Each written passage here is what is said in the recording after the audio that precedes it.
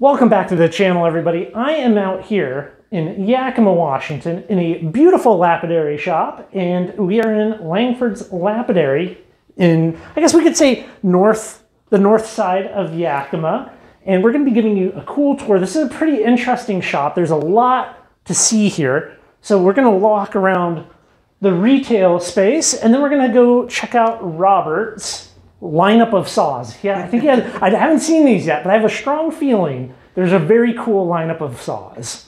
The sign that says Robert's Happy Place. Meet Robert and Lisa, co-owners here of this shop. And is my assessment correct? We're north side of Yakima. Is that how we would describe this here? Yeah. Yeah. I mean, I'm not super familiar with Yakima, so I would say the middle of the north side. Yes, definitely. And we have a big lineup of cases here. Can we look at some of the stuff, and then maybe we'll chat about what you guys do here? Because one thing that you guys do, which is unique, you're not just importing stuff and selling it. Like, you do a lot of custom-made work of both stuff that people bring in, as well as just kind of your own designs, right? A lot of local material that people bring, petrified wood, Ellensburg blues, and that sort of thing. And we will take it from the ground right up to finished jewelry that they can wear. All right, so you're doing your own silversmithing? Oh, yes. And goldsmithing. Faceting? Are you doing faceting? Yes. That's very cool. Can we see some of the stuff that you've worked on? Sure, that would be over here. Over here? Ooh, look at all this stuff. So I cut most every stone in this case. Some of the faceted I did not. Here would be a great example of one I did in silver. That's a holly blue from Sweet Home, Oregon. That's very lovely with the druzy on that. Mm-hmm. Very nice. Thank you. The ring? Yes. Of course. You got to be wearing your own stuff. The bracelet with my favorite dinosaur bone. And my bracelet. And what are those? That is holly blue with a garnet for my birthday. So apparently you guys really like the holly blue. I do. It's beautiful. Yeah. Well, you have other blue stuff in here. You got some Ellensburg. Yes, that's my Ellensburg blue section. Over here is the pendants are just kind of random stuff that I thought I'd try cutting. Pinolith from Austria. Very nice.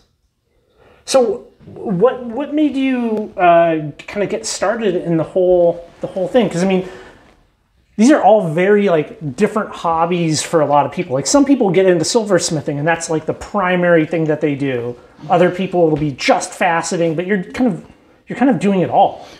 What got me involved was I was a knife maker, a cutler, and I made high-end custom Damascus knives. And how else could I make them more pricey, more valuable? And I wanted to add silver and gold and gemstones.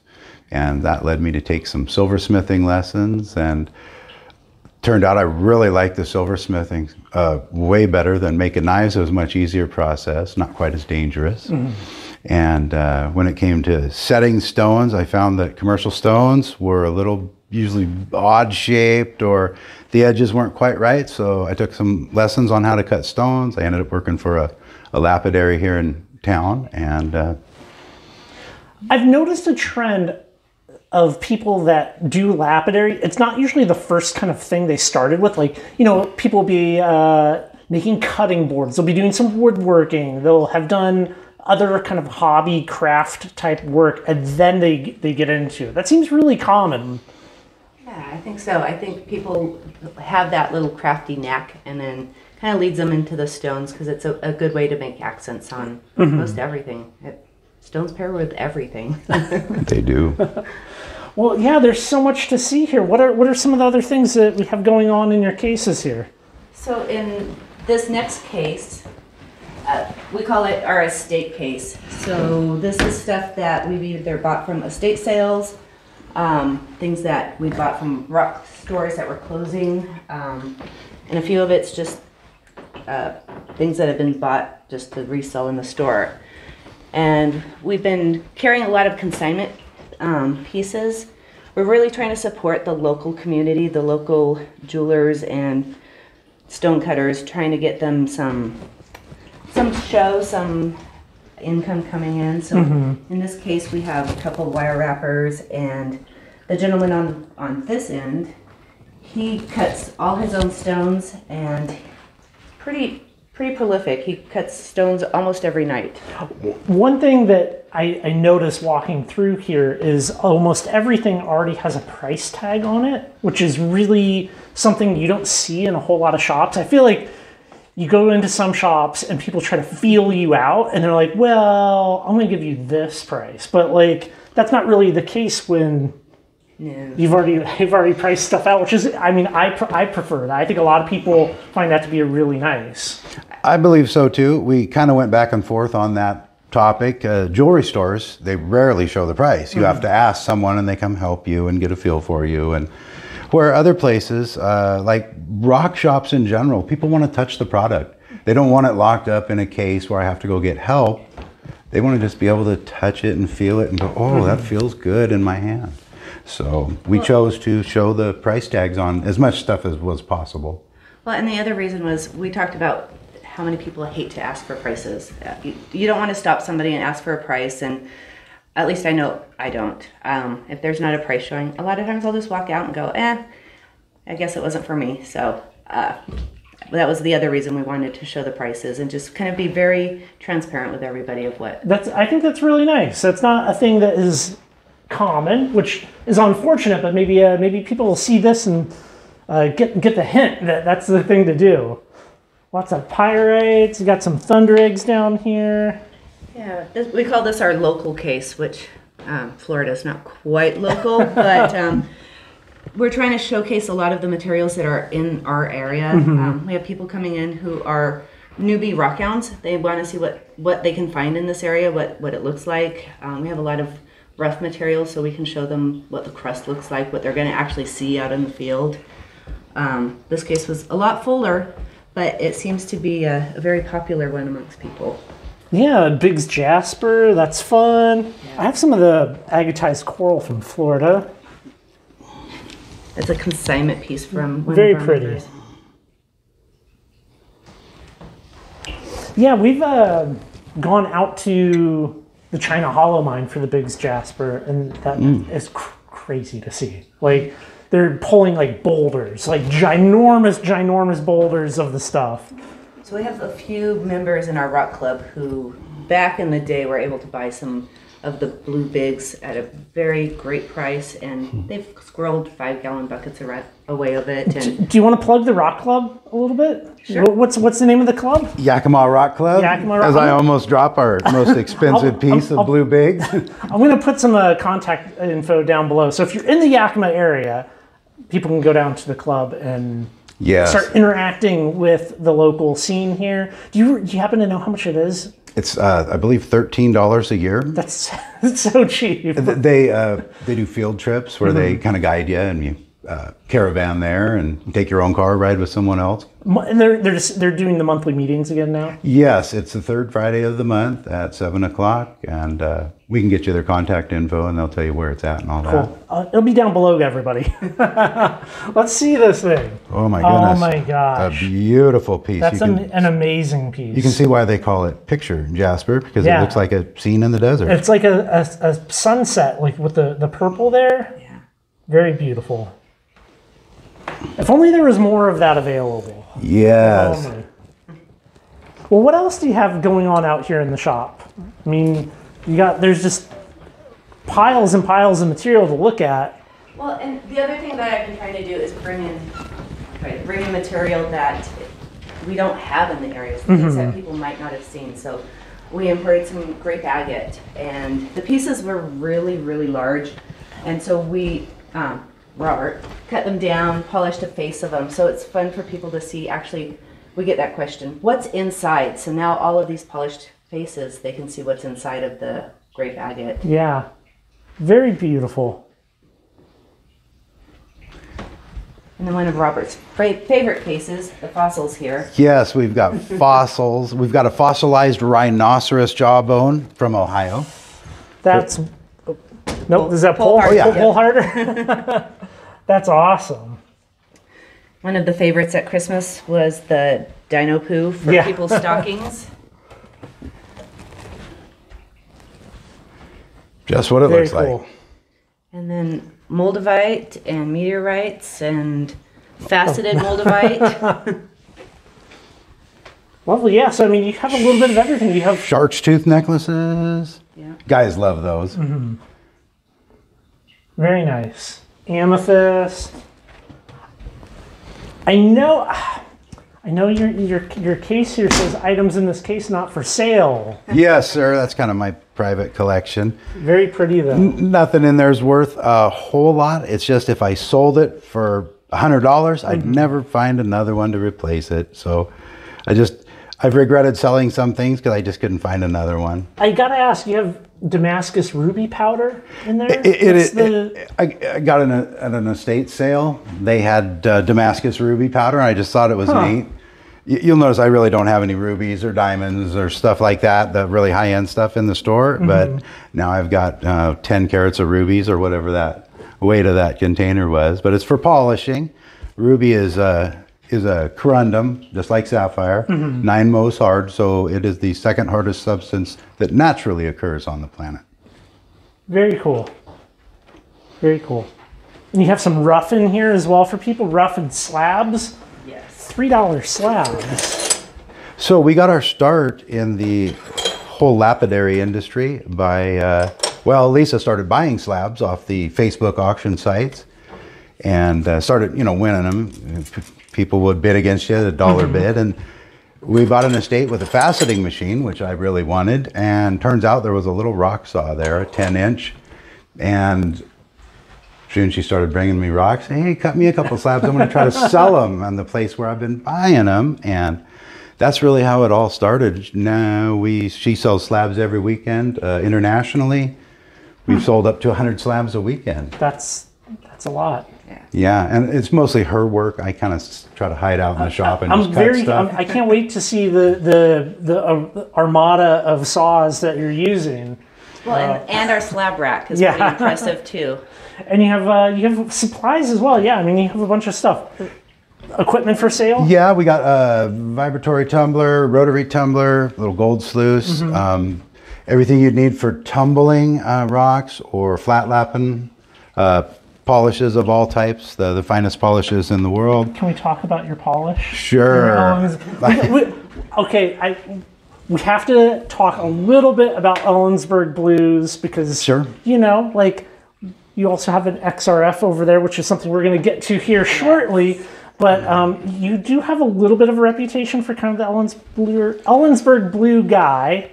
I do, and I would say that's mostly due to the fact that I'm not far from Ellensburg. And the gentleman I used to work for lived right at the end of the Ellensburg Canyon. So your choices were either stay in Ellensburg or take the canyon, come see Andy Beeman was his name.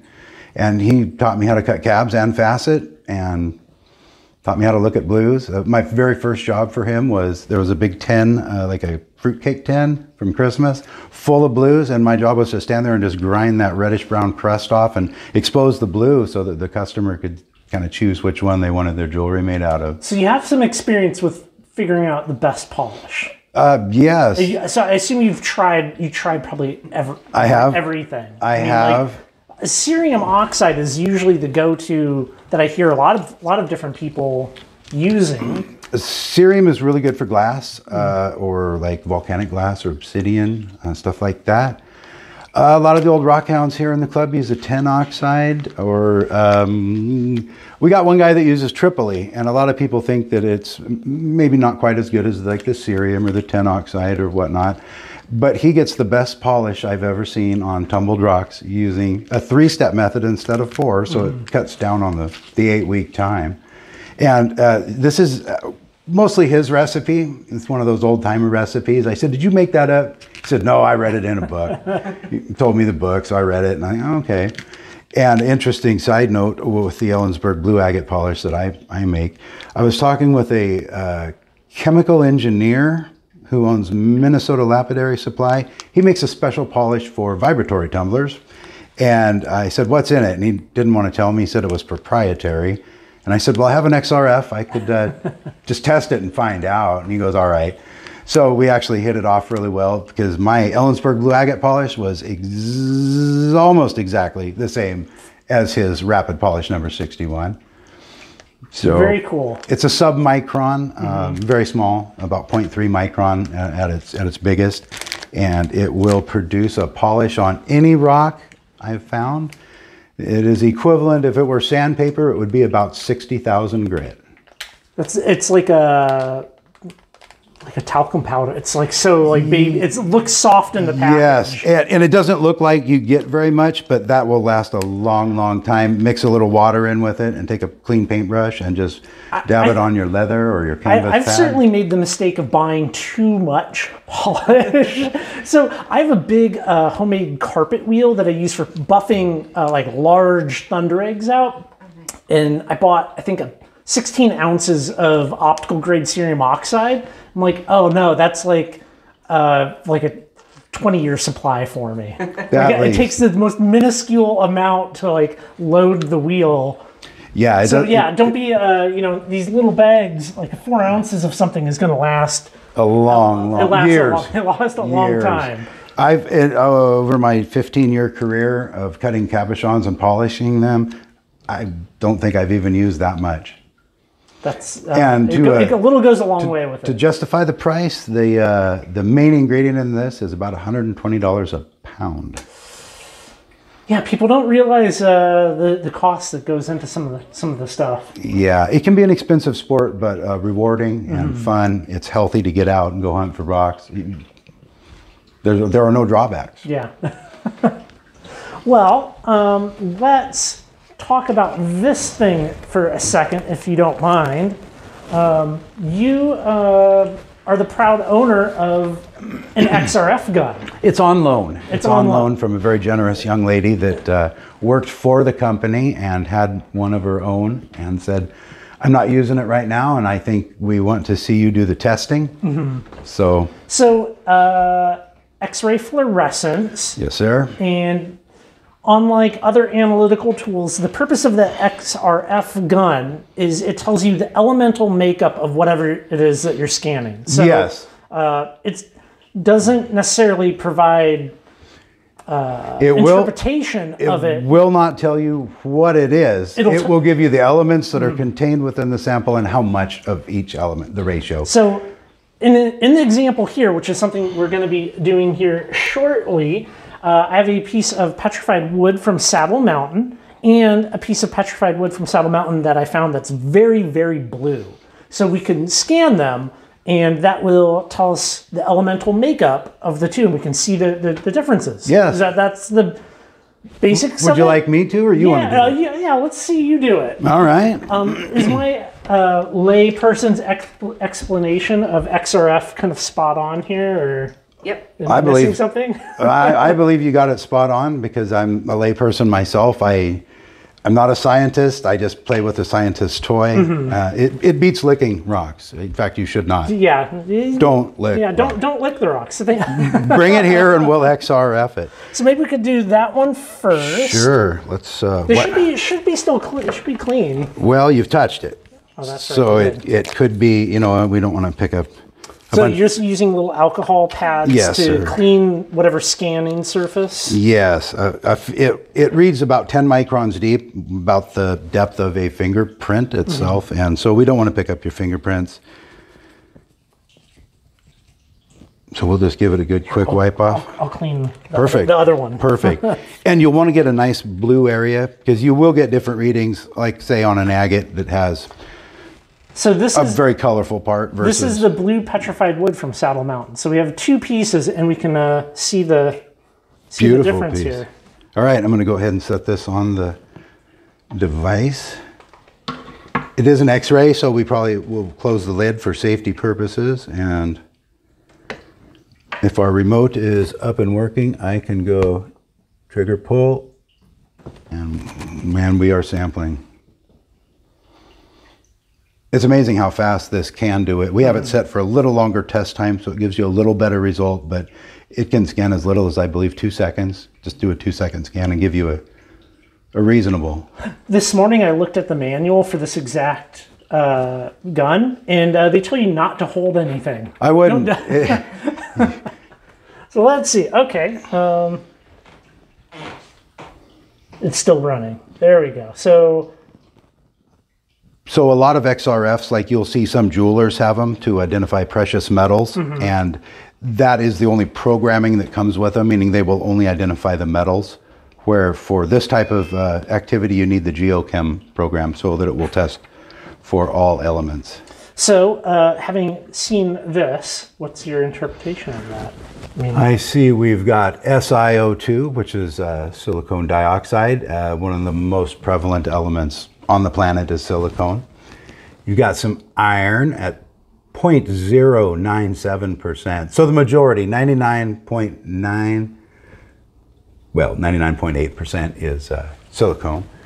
Iron, you've got some nickel, some Cu is copper, and K is potassium, but they're in very minute. Yeah, I mean, tiny fractional percentages. But I assume that's enough to give the color to the petrified wood. Like the iron, I mean, it doesn't take much, right? Sure. And when iron oxidizes, which you have, which is not just iron or Fe, you have Fe203. So like O220, those all mean little subtle changes within the element itself. And the 2O would actually be an oxide, so iron oxide would be rust. So you'll notice a reddish, rusty brown color in a lot of rocks. And this is a service that you guys offer.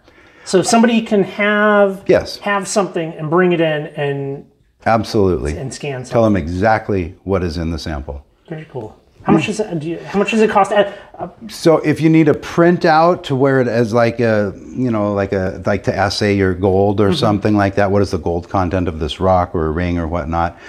I will say the best sample is crushed, and most people don't want to take an Ellensburg blue and crush it to get the best sample. There's not really a need for that. But if you need a printout, so it's like official for insurance purposes or whatnot, then it's going to run you $20. And otherwise, I will probably just test it for free just to use the machine and add to the database. But bring interesting things in for him to scan. Yes, I will scan anything once just to see let's scan a piece of blue petrified wood now, and we can see. Would you like to do it? Sure. Yeah, it's kind of fun. So you just so your lens here is the clear area, and you'll just want to get as big a blue area as you can find on that rock over the lens. Right there is where I cleaned it, and it's good. And what, you just pull the trigger? You can just pull the trigger or use the remote, which says trigger pull. Let's pull the trigger. All right. There we go. Okay. So we've been able to use this for a couple different things. We've had somebody bring in what they thought was a meteorite, and we were able to test that and get the elements done, and then be able to send that into a university. And unfortunately, they told us not a meteorite, but I learned a lot, and we've been able to test rock samples for people that are up mining, and they wanted to know what the gold content or copper content of their rocks were. But other than that, we've used it on gems, we've used it on slag glass, pretty much anything people are bringing in, and we're kind of curious what it is if we can't ID it visually. Well, it's also kind of being non-destructive. If somebody came in with like gold jewelry, as opposed to like scratching and doing the acid, you can aim this at it. So how does that work? If you have, can it tell you like 18 karat, 20 karat, 16 karat gold, that type of thing? So carat is a content purity, and 24 karat would be fine, or 999% pure fine gold. 18 karat is 75%, and 14 karat is 0.58, and then a long string of numbers, so about 58%. 10 karat is 42%. So I've tested what said they were 14 karat gold rings, and they were right on the money, 57.999%. Okay. So they were. So you can use it for that. Yes. Now it's not going to say that's 14 karat gold. You have to. Yeah, you have to interpret the results yourself. And speaking of results, so we scanned the blue petrified wood here. Show that to the camera. That's a beauty. Which it's very blue, and we have some very different results here. So the other one was like 99% silicone, and we're at 84 here. Very interesting. Titanium and nickel, calcium, potassium. So very similar elements, but slight differences, and ratios, meaning more percentage of one over the other, could be very well what caused the blue coloration. The only way to know for sure would be to do a lot of testing and gather the data and compare the data to itself and see what factors were similar and what were dissimilar, and that would eventually lead you to an answer if you did enough testing. Well, if anybody has any blue petrified wood from Saddle Mountain in Washington, bring it to me, because he thinks he's got the only piece, or that maybe even someone salted the mine and planted it. The thing is with Saddle Mountain, people go up there. A lot of people go up there. And my fear is, even though I physically dug that from the ground, did somebody put it there before me? Because, we've gone places and we've been digging, and you go down what you think is fresh, and then you find a piece of garbage. And you're like, oh no, people have been here. So I'm curious if that's a native thing or if somebody left it. You never know. I tell you, if I found that wherever it was, I'd keep it. I wouldn't give it away or bury it in the ground. Yeah, well, I mean, one thing that came up a long time ago in Spokane, which is where we're from, somebody dumped a bunch of septarian nodules from Utah in the Spokane River. And people were finding them and posting them on Facebook and being like, look what I found. Look what the Spokane River is producing. It's like, I don't know, people do weird things. I wouldn't throw my septarian nodules away. Me either. Well, is there anything else up front here that we should look at? Lisa, do you have anything else you need to talk about that we haven't shown? I would say probably the only thing is that we are always looking for used equipment. We have a list of people that they are wanting to get into the craft. They're looking for used equipment. We get it in, and it barely hits our shelves before we have somebody coming and picking it up. So always looking for that. We always buy rock estates. And we really like to support the local Rockhound, and if they have extra material that they have way too much of, that they've gone up and collected crystals and they want to just see if they can offload some, we could take a look at them and see what we could do and help them out. So are you doing equipment restoration then, or are you just kind of like trying to buy stuff up? So we have a refurb guy that we can take all of our equipment to. So he's fixed up a few machines already for us, and we flipped them that way, and he's pretty good at it. He's an electrical engineer, by the way, and so anything electrical is certainly up his alley, and even basic mechanical stuff he's really good at. So we are restoring, but we're having an outside guy do it. But we met him because he was in here buying rocks, so he's a good guy for sure. Nice. And before we go look at your saws and stuff, the best way for people to contact you or connect is probably over Facebook for like the hours and stuff here in the shop? Sure. Langford Lapidary on Facebook is the address. But it'll have our phone number, address, our website and such on it. And our website's langfordlapidary.com as well, so that's easy to find. I'll put it all down below. Awesome. Can we go talk about some of your saws now? Sure. Awesome. Sure. All right. Well, so you do have quite the lineup of saws here. You have some material already cut and being washed in kitty litter, which I do that. It always feels a little weird to me when I'm like digging through cat litter to find that last slab that's down at the bottom. Yes, but luckily we have a good fence and we don't have any neighbor cats that like to come over. That's good. Yes, yes. And material kind of just. I mean, it's like everywhere. Every shop I've ever been to, it's just material. Well, you want easy access to it, but where do you store rock? I mean, I hate to just throw it on the ground, so I put it in milk crates and buckets and then throw it on the ground. So let's talk about these saws a little bit. Is that a 10-inch? 10-inch Star. That was very our nice. Start. That was the very. That was saw number one. Included in the deal, I made for a facetron, a faceting machine, and the guy said, anything rock related, I want you to take it, because I offered him a good fair price for it. And so they got thrown in, and I started cutting slabs for Lisa, and she started posting them for sale on the Facebook auction groups, and we started selling slabs every weekend until it became full-time for me. And 10-inch, that thing's made me thousands of dollars.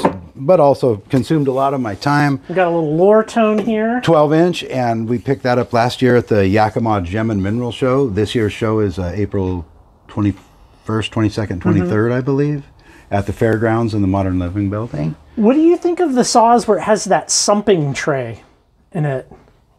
Well, I mean, do you have people have some strong opinions on those. my opinion is this one comes with a drain, the Highland Park. Yeah, so the Highland Park ones are similar. So for those that don't know, we have like a saw body here, and then there's like this tray below it, and that's what we're... It's full of mineral oil to start, and after you run one slice, you now have mineral oil with rock dust in it, which is sludge. And if it gets on your clothes, you may as well just throw them away because it's not coming out. It's probably one of the messiest jobs. Mike Rowe from Dirty Jobs ought to come clean my saws for a day. I would challenge him. I wish I could say I have never sprayed myself with oil, but I've definitely opened up a running saw, and it's like... You get a stripe Yeah. that goes from the ceiling all the way. If you're in the way, of course, you get the stripe as well. And some of the newer saws have a shut-off when you open the lid. The motor will shut off, and that's a good thing. None of mine have that. And my saw doesn't have that either. I don't get myself too often, but it does happen. It's almost a guarantee you're going to do it at least once. Oh, you will. do it Yes, once. you'll forget. So the lower tone, you have two of the...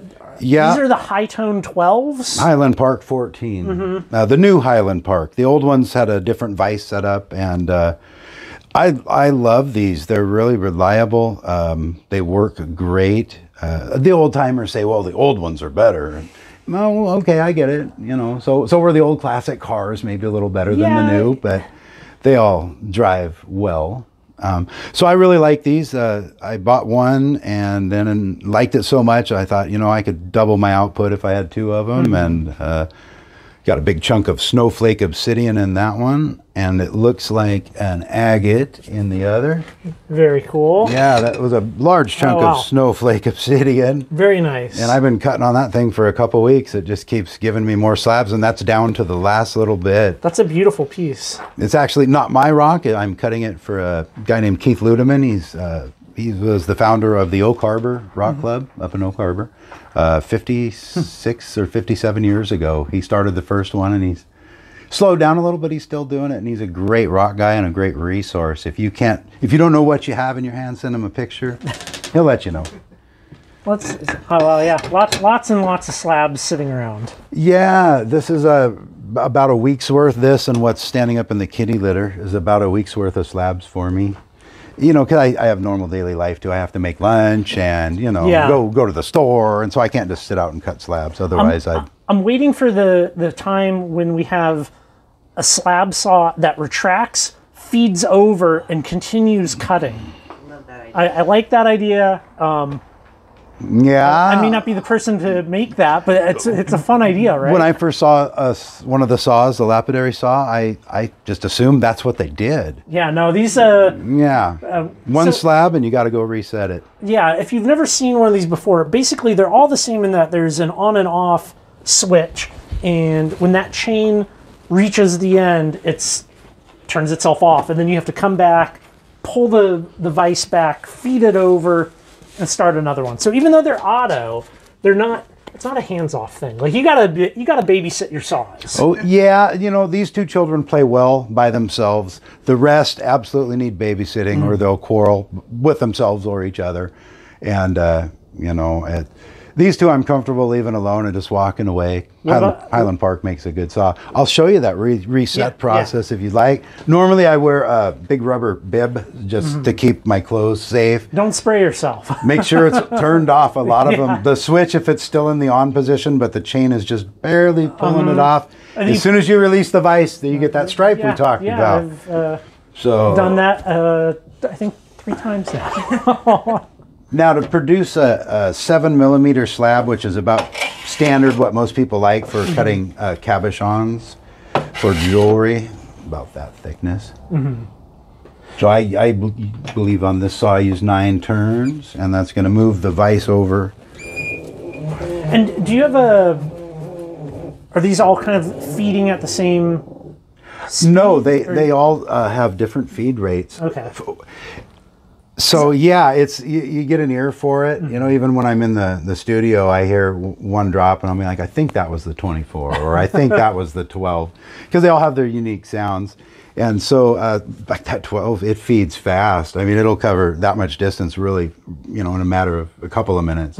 This one will take quite a bit longer, but it probably leaves a smoother finish on the you know, the cut surface. They all have different slide rates on the vise as well for lateral movement. So if I want a 7mm slab on this one, I give it 6 turns. On this one, I give it 9. So you got to know your saws, and you'll get used to it right off the bat if you were to get a rock saw. I've been running those Agate Eater Greenline blades. I've been running one in my 14 with great surface finishes coming off of it. It should leave about a 220 grit finish. Yeah, I mean, you know, I have a couple of blades that didn't produce as high quality of a surface finish, but were more expensive actually. So, one thing I like about the Agate Eaters is I did lose some of these gold-colored teeth. Yeah, they're replaceable. Yes, yes. And if you chip any other type of blade, it's just got a chip out of it, and it won't work right, and it's pretty much done. These, you just you buy the replacement strips, pound it in, and good to go. You want to hear it purr? Like a classic car? That's actually a pretty quiet motor. Not bad when you get all 7 or 8 of them roaring, though. It can be hard to hear things. But we won't leave that running for the whole interview, though. I definitely want to talk about your Hillquest there, because I have 2 of them. Yeah, you know, the style in which the Hillquest was made is not a thing you see anywhere. I know there's another company out of Texas that was producing them in this kind of like, I don't know what the style of it. It's like a fiberglass top. It's a fiberglass body, and one of the nice things is saws all use oil, the bigger saws anyhow. This is tapered down, so it's using very little oil. Yeah. Maybe 1.5 gallons, maybe 2. Where, and that's a 24-inch saw, where the 14s are using 3 gallons of oil. And the oil lasts for a shorter while in this, because there's very little oil compared to how much rock sludge it makes. But you can just drain it real easy and filter it and use it again, or add fresh. I like the idea of them because it seems like at some point every old saw that I've ever came across or seen that's just like a welded carbon steel like body, like you develop leaks. These not so much. And you can just patch it with fiberglass patch when it does. Yeah, you can you treat your saw like a boat. Another good feature of these, you don't get the stripe. It goes sideways when you open the lid and it throws oil. And it will do that because it's using a light switch. And if you just take a light switch and pull on it a little until the light goes out, as soon as you let go of that, light comes back on. You just described my saw with the light switch. Yes, yes. So at least if this is gonna, do something when you open the lid or pull on the vise there, it doesn't get you. It just gets everything to the side. You are a lucky man for having one of these 24-inch Hillquests. Yeah, I got that through an estate sale. The guy wasn't dying; he was just downsizing and going to like a retirement place. And so I got the saw and all of his rock for a pretty good price. And they cost money, but if you're not willing to put out the money, it's not a game for you. The one saw I'm not seeing out here is a drop saw. I do not have one. Have you thought of the drop saws at all? I would love one. They do have a nice niche to them of like cutting thunder eggs and geodes where you're just like lopping things in half. Yes, the different types of saws, they all work better in a specific area, to that saw.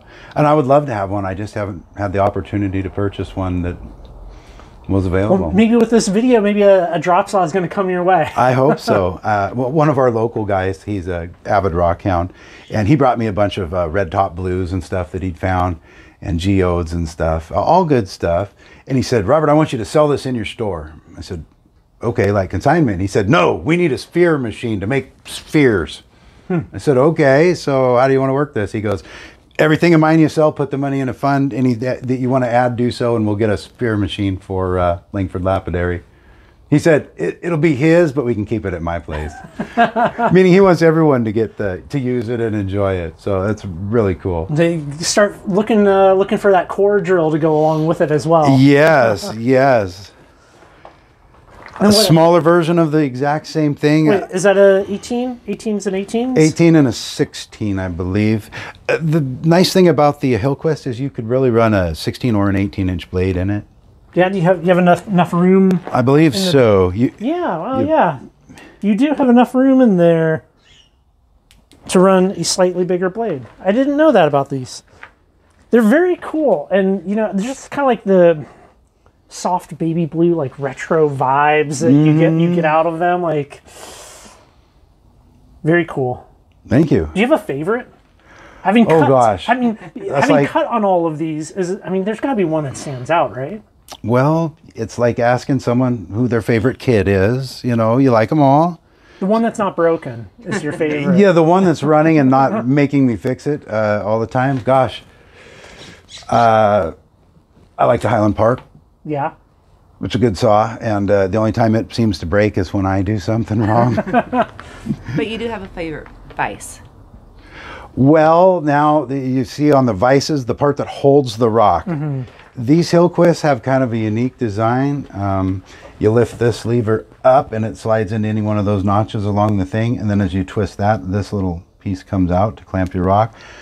I don't really have rocks slip out of that very often. That design, that's a good one too. They're all good. It's hard to pick a favorite. I do like the ones on the Highland Park and the lower tone down there. They have their advantages and disadvantages. These can hold a huge rock because there's only a two-way constraint on it, where this style actually has, you can only go so wide and so tall due to the limitations of the screw. And so it is kind of limiting, and you just got to run the right size rock through the right size saw. I mean, I think the answer is to have 7 saws. Absolutely. That's the answer. Or 10. I actually have a couple others. I didn't bring them out today. They're smaller. What would be a trim saw? These are slab saws. Yeah.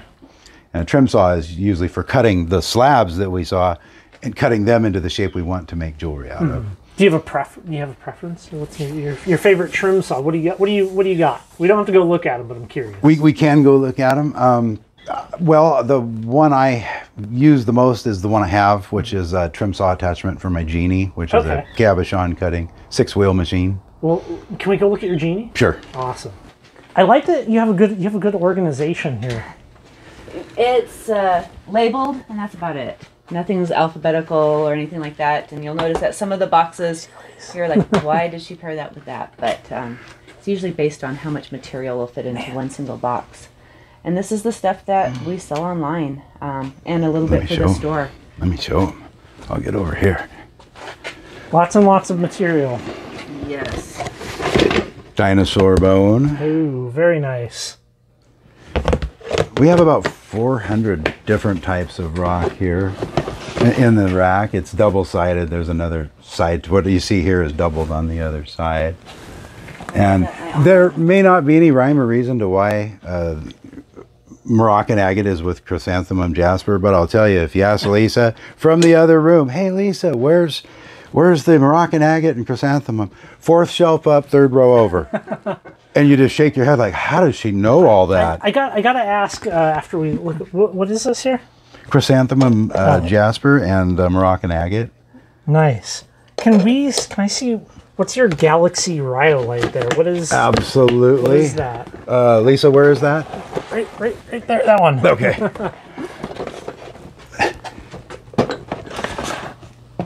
We must put that back, or Lisa will.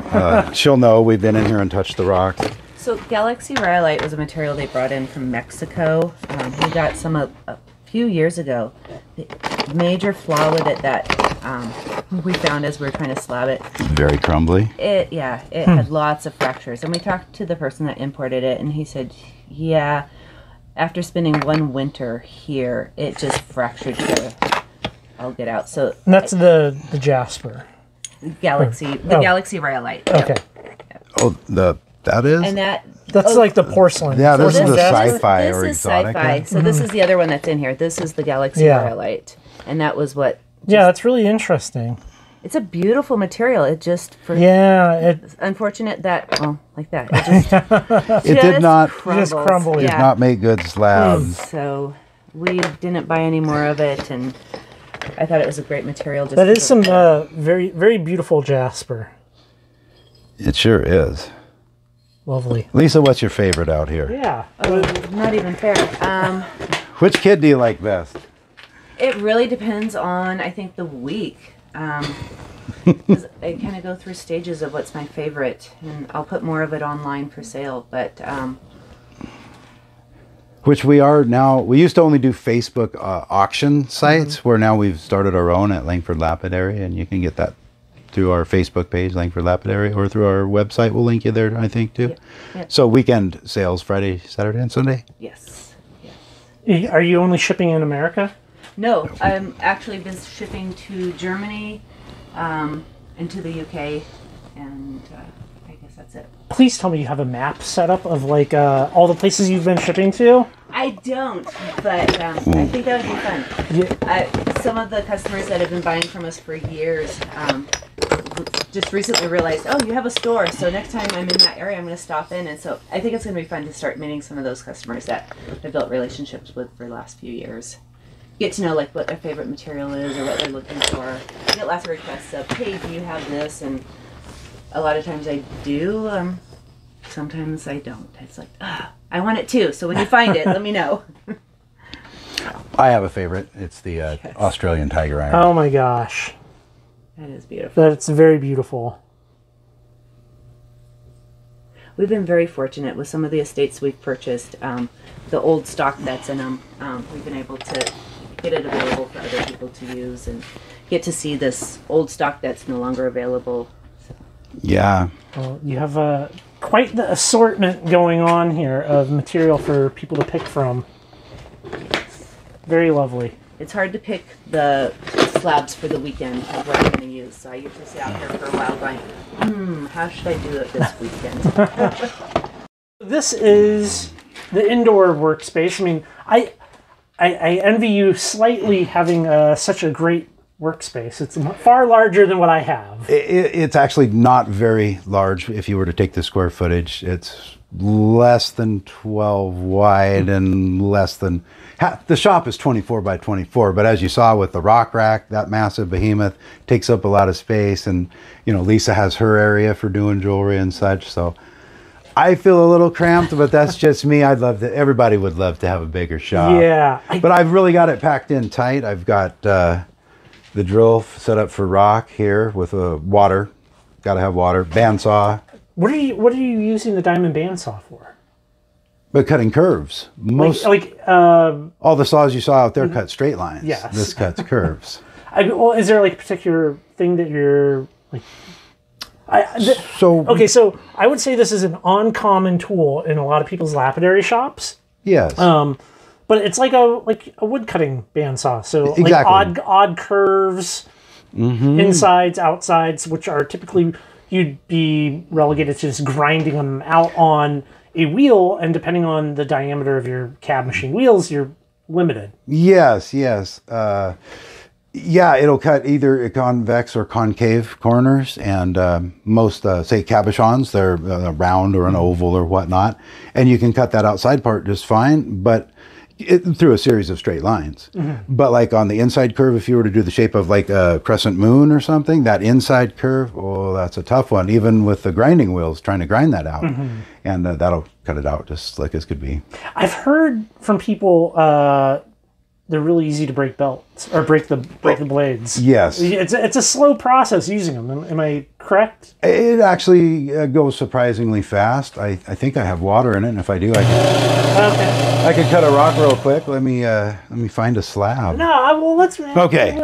Let's get Get me out here talking. I'm going to fire it up and cut stuff. You have a jeweler's workbench. Yes, jeweler bench, and recent addition was the microscope. Very nice. I'm a fan of the microscope. I had a repair I had to do that I just couldn't see all those little details, and I called a buddy that's a goldsmith, and he fixed it up better than it was brand new. I said, "How'd you do that?" He said, "Well, I used a microscope so I could see." Buffer, ultrasonic cleaner, steamer. Very nice. That gets all the buffer goo off, and then we've got the Genie. So why did you go with the Genie? There's a lot of different options now for cab machines. There are. basic difference between this and most cab machines is the little squirters. These, yeah, little fountains that go in there. yes, and that keeps your wheel wet so you don't get the rock dust and, you know, breathe it in and whatnot. Most systems are a drip system, meaning you take a 5-gallon bucket and you pour your water into a reservoir up top and then turn it on and let it drain. And as it drains, this reservoir fills. Then pretty soon you've got to drain that into another bucket, take it outside, throw it away. This just recirculates the water. These don't actually pump water, they pump air, and the air is what shoots the water up on the wheel. So it's a very simple pump system. It's actually a piece of leather, a leather pad that just is moved up and down by a little, like a pulley on a cam. And What grits are you running over here? we've got 80 on one end, 180, 280, 600, 1200, and 3000 grit, just like sandpaper, the same grit. All Diamond Pacific wheels. Yeah, the Nova wheels by Have Diamond. you tried other wheels? Yes, With no comparison. the response, you're happy with those then? That's my, Yes, for example, a gentleman approached me here at the store and wanted to cut cabochons for me. I said, okay, let me see your work. And he went home and cut a few out of some material I gave him. And when he brought them back, I'm like, what's wrong here? Why did you do this or that? And he goes, well, it's about what you can do with the machine that I have, he said. And I said, all right. And he kept consistently bringing them back, and they just weren't done to what I felt was a good standard. So I said, come on out back. Let me show you how I do it. Maybe that'll help. And when we got done, he goes, you know, what you showed me was valuable. He said, but your wheels are incredible compared to mine. So he ordered a new set of wheels, and that kind of corrected the issues he was having. And I said, hey, can I try your old wheels just to see if it really was the wheels? And it really was. They just weren't as soft and squishy. So your first two wheels generally are hard. Yeah, hard diamond. Yeah, diamond wheels, either electroplated or sintered, and, yes, and then you get after soft that ones. they get squishier and squishier and squishier. Otherwise, you'd have like hard straight lines with corners, where the squishiness is what allows it to round out on like a cabochon. Yeah, it evens it out, so you can kind of press in a little bit, and you want to press in quite a bit, and that is what rounds the hard edges. So very cool. Yeah, so I love it. This is the Diamond Pacific Genie. Wouldn't have it any other way. They're all good, you know, the Cab King and all those. They're great, but this I just don't have to pour 5-gallon buckets up top and then drain it out and all that. And this also has a saw attachment that's pretty easy. You just pull this off, pull the tray out, unscrew that, and the other one just slides right on, and now you have a saw attached to it. They're they're versatile little machines. Yes, and very compact compared to some of the older machines that were built into the table. It came with the table, and they were, you know, steel, so they were very heavy, hard to move. The 6 wheels used to be about that long and about that deep, and now Diamond Pacific makes the Pixie, which is...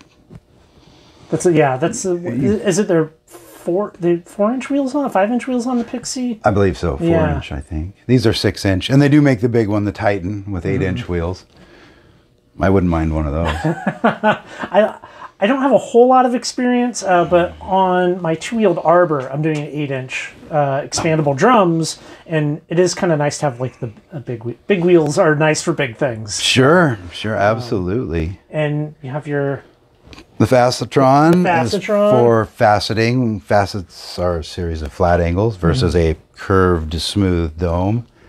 And faceting is really paint by numbers. You hook your stone to what's called the dop. The dop is indexed with a flat edge. Your index, which is this numbered wheel, it's got 96 on this index, so it's got 96 points that it can turn to and lock in. And so you're going to cut your series of angles around using that. The angle that you're grinding at is there, and you just adjust that to whatever angle you want for that row of facets, and it doesn't do the work for you. It's all about, do you press the same pressure on each facet, or if you go hard on one and lighter on the other, even though this actually comes to a mechanical stop, won't go any further, you can actually flex it with just the slightest bit of pressure. It's like any machine. And so a lot of it's just feel. Has that been your only faceting machine? Yes, that's the only one I've ever had. It was well used when I got it. It was like a demo model for a number of years, so I'm surprised it's still going, but it works for me. You know, I know there's better probably out there. The sky's the limit with a faceting machine now. Oh gosh, you can get electronically digital pressure gauges and all. You know, the sky's the limit. There was a guy down in Tucson who's producing a new faceting machine, and it's all carbon fiber. Oh wow! Which, I mean, it's one of those things where they don't list the price. So, like, if you have to ask, you can't afford it. Right. But I mean, it looked super cool, and I mean, as far as rigidity in a machine, I mean, thick carbon fiber is hard to beat. So, yeah, I mean, they make fighter jets out of it. Yeah, I mean, I would imagine it's definitely in the 10,000 range. I mean, full digital, everything, precision machined, a giant slab of carbon fiber for the base. The Lamborghini of faceting machines, yes. I mean, it's fun to look at, but like very impractical for most people. Well, if you got one, I would come use it. As opposed to, you know, more entry, like, was it Raytech Shaw machines, Fastrons, more accessible to the average folk like us that aren't, you know, dropping $10,000-$12,000 on faceting machines. But you got to be a pretty serious player in the industry to do that. I know several that are, though. They've set out to become a career faceter, and you know, now they're traveling the country, going to different mines, like the Sunstone mine. So I don't know if you're ready to do this yet, but you did mention teaching at some point. Yes. Would this be the teaching space for you when that time happens, or? This would be for like a one-on-one class. There's just no room in here. I taught for several years at our local makerspace, silversmithing. I think I did 7 or 8 different silversmithing classes. I taught cabochon cutting on this machine, and I had to pack it down there, you know, load it in the pickup and haul it into the building and stuff. But we are going to have a building put up for class. So that's very nice. Basically, we could say we're having a classroom space built, and should accommodate at least 6-8 students at a time. I want to come back and see that when that's done. You're welcome anytime. We'd love to have you back. Very cool. There's not enough services like that, because we haven't really talked about the price of things, but like a faceting machine, a cab machine, big saws, all of the supplies that come along with it, it can really be like an expensive hobby to just get into, not knowing if you're really into it. So to be able to come and learn from somebody, like use the stuff, is a very invaluable, desperately needed service out there. Could save you thousands. Yeah. Unfortunately, most people find they like it. So once they take the class, they're like, okay, now I got to get this, this, and this. And yeah, it can add up. I mean, you can easily spend $2,500 on a new cab machine. Oh, yes. You can, you know, try to find used saws, but like, if you're not super handy, restoring old saws is a problem for some people. So, you know, yeah, and you know, the used market for machinery right now is really pretty scarce, just due to supply chain issues, they say. So you might order a new saw now, and it might arrive in November. This is March. They're just waiting on the parts to arrive, and so a good used machine that's there in the store is almost the same price as a brand new one from the factory that they don't know when it'll ship. I know Covington Engineering down in Idaho, they're like 5 months out consistently on saws. Yes. Highland Park, I mean, their big hang-up is shipping from China. So, like, you know, there's all kinds of things that could happen in that process that would slow down. My 14-inch, I ordered it in June, and arrived in November a few years back. But, yeah, that was quite a wait. Yeah. So, it would be nice to have more spaces for people just to go do stuff. Yeah, so one of the things to go along with the classroom, if you've taken our classes specifically, not just any class, but if you take our classes, we'd like to be able to open it up for those that have gone through the process of taking our classes, kind of become a member, and then they would be able to come use it certain days and times of the week. That's exciting. And then that way you're not invested the $2,500 in one of those or whatnot, and you'd still be able to, for just a small monthly membership fee, be able to come and cut your own cabochons or facet or whatnot. And that would be here in Yakima, of course, right? Yeah, it'd be right here at Langford Lapidary. Very cool. Very cool. Well, as soon as that happens, as soon as you're ready, you have to send me an email. Okay. I want to come see that. Absolutely. That's very awesome. Absolutely. Is there any other stuff out here in the shop? I see that you have some silversmithing stuff. Yeah, just random stuff. Shear for cutting it. This is a ring sizer, so it'll stretch a ring out. This is a ring sizer, and this part up here stretches them out when you go like so. You'll see this part spread, and this part down here, if it's a wedding band, we'll actually shrink the band a little bit by putting it in there, and it just presses it down. And a rolling mill to roll out once you've got a lot of scrap silver, you can just melt it down in a crucible and roll yourself some sheet and start all over again. Well, thank you so much for showing me your space here. This is it's very, very cool to see how other people work. There's so much to learn from just seeing other people's spaces, you know? You try to develop a kind of a flow to it, you know. I'll cut here, I'll clean it up a little bit, go here, do my soldering and my fabrication and stuff, and then to the store it goes, hopefully for sale. Yeah. Some are doozies and they don't make it there. They go back in the scrap pile, or, you know, they're gifts for, you know, mom, sister. It's inevitable if you're a maker that, like, not everything's going to turn out flawless. Yeah, that never happens. Yeah. In fact, the gentleman that I worked for, I met him in 2008. He got his stones in the Smithsonian Institute in 1974. I found the magazine article on it. And he told me he'd never cut a perfect stone. And if there was anyone that could, it would have been him. He was so meticulous and so exacting and precise. So, you know, I strive for that, but I know you probably never will cut the... It's like drawing a perfect circle freehand. It just... If you want to make perfect stuff, don't work with natural materials. Yeah, you know, yeah. Go get yourself like a CNC milling machine and only do things out of aluminum. Use the proper tools. You know, we've developed tools, and it's what, you know, got us out of the Stone Age. So tools are invaluable. Yeah. You know, I love them. Is there any other stuff that we can see out here in the shop? Not really. Okay. That's about it. It's a pretty simple affair. Yeah, from here they come out of here. We start outside with a big rough rock. We cut it into a slab. It comes in here, and we'll shape it with the trim saw or drill it or the band saw and whatever it takes to get it the right shape. And then we go over here to make a setting for it. And at that point, it's ready for sale or gift or to wear yourself. Thank you so much for opening up your shop, Absolutely. Sharing it with all of us. You know, there's a lot, all of us, all of you out there. Thank you very much. It's always interesting for me to be able to see the way people are working, see your saws, all of the ins and outs of it, you know. It was a pleasure to have you here. Well, thank you. And I look forward to coming back and seeing the school when it's up and running. Yes. Thank you so much for sharing your beautiful shop here with us. Great. Thank you for coming. Yes.